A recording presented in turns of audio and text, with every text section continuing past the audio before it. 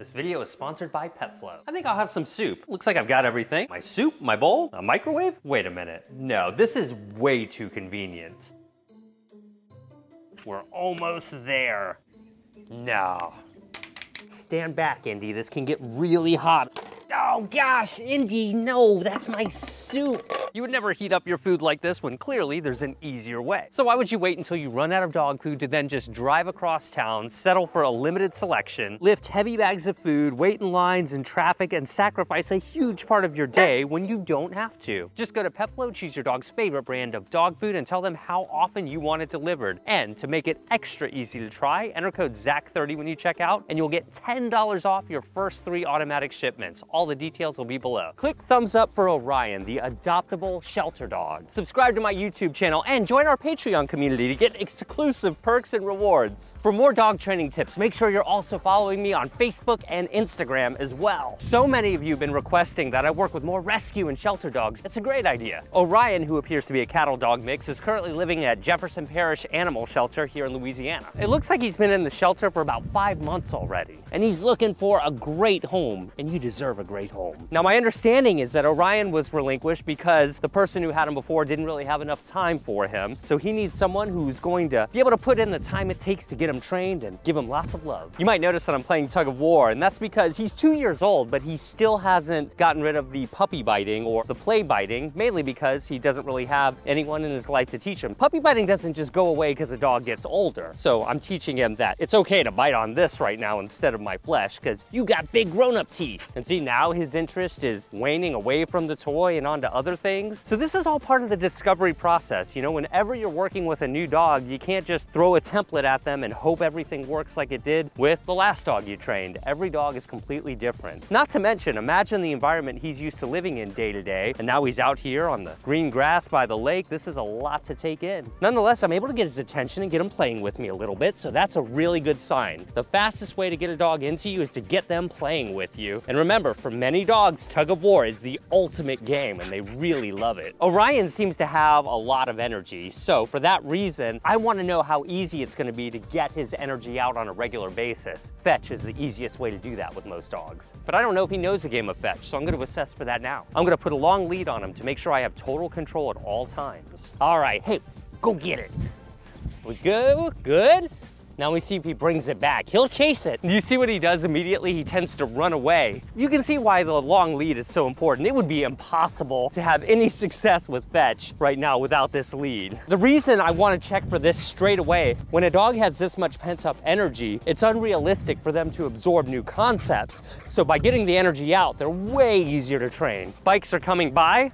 I want to make sure that I can get him into this tug toy. Hey, Orion, what's this? I'm trying to preemptively get his attention on me, in this case by using a toy and being more exciting than the bikes going by. There we go, good job. What's this? There we go, good, and get it. Right there, now when he picks it up this time, I'm gonna run from him. See if I can get him to chase me. Look how effective that is. I'm gonna run back this way now. Yes, dogs love to play chase. And that's why they run from you. But if you can get them chasing you, well, that's okay. Good, we're gonna do some jogging here. And look at this, this is a fundamental part of teaching fetch. You get your dog to follow you. Come on. Yes, getting low to the ground. Oh, perfect. Good job. And because he brought it to me, I'm gonna go ahead and play with him. The reason I like introducing fetch with a rope toy is because you can play tug with it. Remember, this is fun to your dog and is sufficient as a currency if your dog is this into it. And let go. He doesn't know let go, so I'm just gonna make the toy boring and wait. Good, he let go for a brief moment. I'm gonna do a short throw. Come on. Obviously, he's just come from the shelter here just moments ago. I'm not going to insist that he have a perfect fetch right now. It's important that he really unwind and have a good time as well. I'd say he's having a pretty good time right now. What are you doing? That's not fetch. And since he got distracted by the grass right there, I wanna let him know, again, paying attention to me is the way to go. So I'm gonna not just throw the toy, I'm gonna get him back into it by playing some tug with him right now. See, he's interested in me again. See his tongue hanging out as he's panting right now? That's what you want. You want a dog who is a bit winded because that means it's the perfect time to train them. They don't have all this pent up energy, and this is the frame of mind you want them in when you're training them. Do you like a belly rub? Are you having a good time? Hey, roll on your back and wiggle around. You're the easiest dog to train ever. I feel like we've gotten that initial layer of energy out. Now I think he's perfectly primed to be able to do a normal training lesson. What are you doing? You can't jump on me, Orion. So you can see Orion has a jumping issue here. He does like to jump up. That's natural for a lot of dogs, but that's something we should pay attention to. But before I can hope to teach him not to jump, I have to teach him how to pay attention to me. After all, that kind of is the definition of dog training. So the first thing I'm gonna do is see if I can get his eyes on me. You've seen me train this before, but let me see if I can hold that treat up. Yes, good.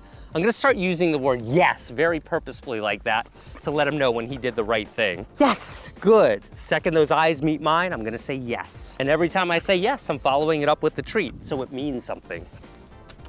Yes, good. Right there, do you see how he's starting to equate the word yes with, oh, okay, I get the treat now. That's awesome, that's what we want. The word yes is the most powerful word in dog training. Notice my tight training bubble right now. I'm very close to him, eye to eye. It's easier for your dog to pay attention when you're close. Of course, you know, with any dog that you just meet, you wanna be cautious with, but I feel pretty comfortable with Orion so far. We've had some success. We've been able to get him to look at us a little bit. Now let's see if we can teach him some basic impulse control. It's important that dogs know how to override their impulses, which is kind of tough for many dogs, especially if they haven't had training. So I'm gonna let him know I've got turkey in my hand right here. I'm gonna close my hand.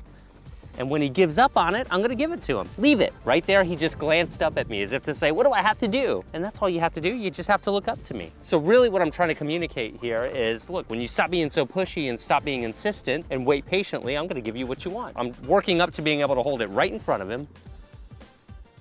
Yes. Good. Now we can start introducing the term leave it to him. Leave it. Yes. Good.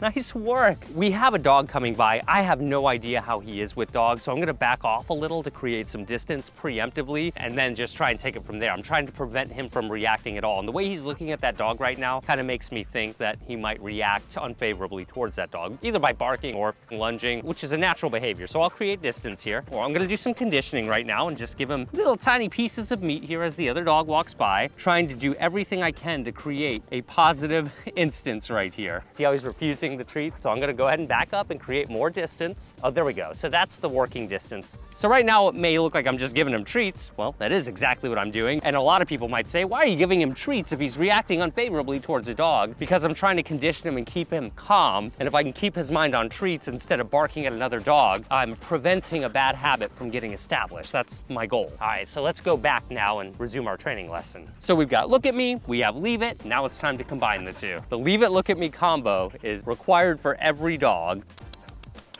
Yes, good. And just making that little sound, because he doesn't really know look at me. He may not even know what the word leave it means. I'm just gradually trying to introduce these terms. That takes, you know, several days of practice. Do you know why this is so important? This is the first distraction you're providing for your dog right here, leaving a treat alone and showing them, hey, when you want to get something, sometimes I need you to pay attention to me instead. And that's kind of the bigger picture here, what we're trying to teach. I mean, it's clear to me that Orion has not had very much training at all. And in light of that, he is doing awesome. While it is true that some shelter dogs may develop bad habits or have extra hyperactivity, it's just like training any other dog. And of course, some of the best dogs on earth are from animal shelters. Click thumbs up for Orion, the adoptable shelter dog. I'll have his information below. And make sure you're subscribed to my channel. Make everything more convenient. Get your dog's food shipped to you from PetFlow. And do you want daily dog training tips? Follow me on Instagram for more videos and tips. I've just announced my newest book too, so if you'd like to order it, I'll have that link and everything else I just mentioned in the description below. I hope you guys like this video, and this is a reminder to let you know we're really active on Instagram and that you can get dog training tips virtually daily, as well as be a part of my live broadcasts. For those not familiar, Instagram is a mobile-only app, so go download the app. I'll have my Instagram link below for you to check out. Follow me there.